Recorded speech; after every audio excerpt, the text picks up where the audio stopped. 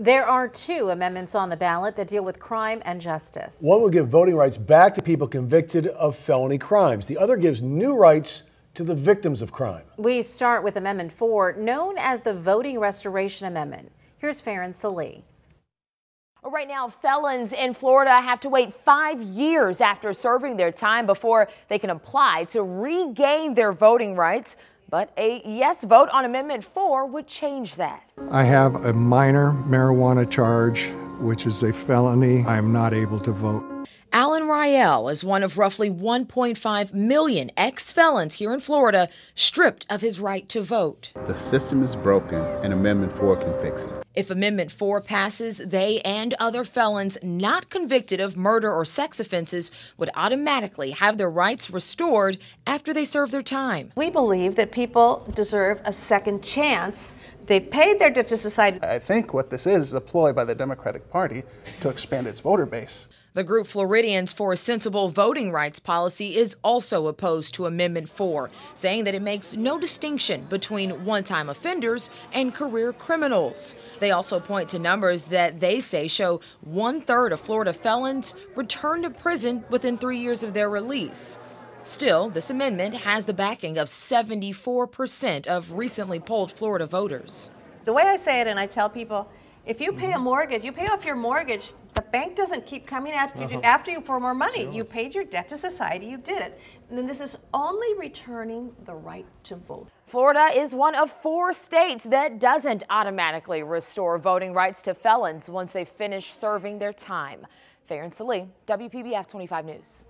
Now, from the amendment that seeks to restore voting rights to convicted felons, we move to the proposed amendment to strengthen the rights of the victims of crime. Actor Kelsey Grammer is an advocate for Amendment 6, also known as Marsy's Law. Amendment 6 gives crime victims and their families a voice in the process and the equal rights they deserve. Please vote yes on Amendment 6. Mark Kelly spoke with people for and against Marsy's Law. The right to remain silent. You have the right to have an attorney. What about my rights? In Florida, those accused of a crime are read their constitutional rights. But what about victims?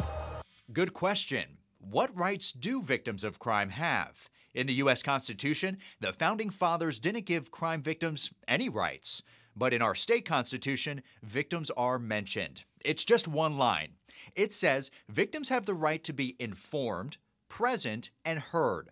But State Attorney Dave Ehrenberg says this single line doesn't go far enough. It's not too much to ask to put some language in the Constitution that doesn't equal the rights that defendants have, but at least gives some rights to the victims of crime. There are a lot of victims who are never told of hearings, who are never provided proper restitution, whose identity and location are never guarded.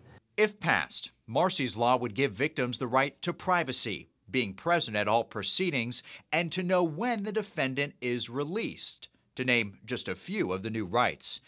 It's named after a California woman whose family was confronted by their daughter's accused murderer while he was out of jail on bail. The ACLU, though, is against Marsy's Law. They say giving victims that many rights goes too far and will bog down an already slow-churning judicial system. We worry that it's going to severely strap states' attorneys' offices to provide the services which are not funded in any way through Amendment 6. This is going to be an expensive proposition for the police and for states' attorneys. They won't realize the bitter pill they're getting with Marsy's Law. Marsy's Law needs 60% voter approval in order to pass. It's already law in a handful of states, and Florida could be next. Florida voters will also get to weigh in on environmental issues. Ron Burke takes a closer look at Amendment 9, which addresses offshore drilling and vaping.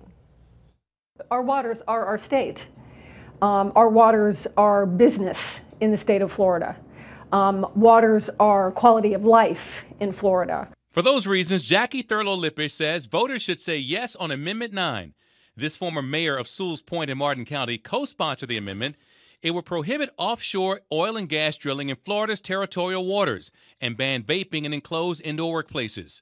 As a member of the Constitution Revision Commission, Thurlow Lippisch is seeking to tie a ban on drilling to the Constitution as an ironclad way of protecting present and future generations from potential unlimited oil and gas exploration. We have to send that message that we don't want it.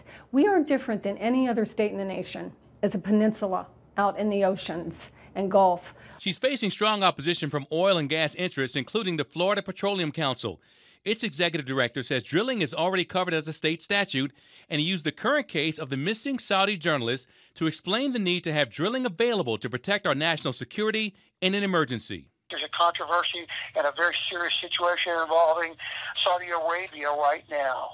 And who knows when the geopolitical landscape could change across the globe at a moment's notice and affect potentially our energy security across the country. David Micah also doesn't understand why a ban on drilling is bundled with a ban on vaping. One is maybe health related, and one is clearly, an environmental type issue. Just they don't go together well, and people know that. And editorial boards across the state have editorialized to that effect. The Style and Drafting Committee decided to bundle these two issues because they represent clean air and clean water. Thurlow Lippisch fears if the amendment does not pass, the petroleum industry could run rampant with drilling in Florida waters and perhaps create another catastrophe like the Deepwater Horizon oil spill of 2010, which polluted an estimated 1,100 square miles of shoreline in Mississippi, Alabama, and Florida. Jackie Thurlow Lippisch says if this amendment passes, it would send a clear message to the federal powers that would want to develop in the waters beyond our state waters. But if it does not pass, she believes opponents would argue the people of Florida have spoken, and that would make it extremely difficult to try to get a ban on drilling in the future. Ron Burke, WPBF 25 News. Coming up next, how safe is your vote? Is this just for show? No, so this is not make-believe. This is stuff that's actually happened. We're going to show you how hackers expose vulnerabilities in our voting systems.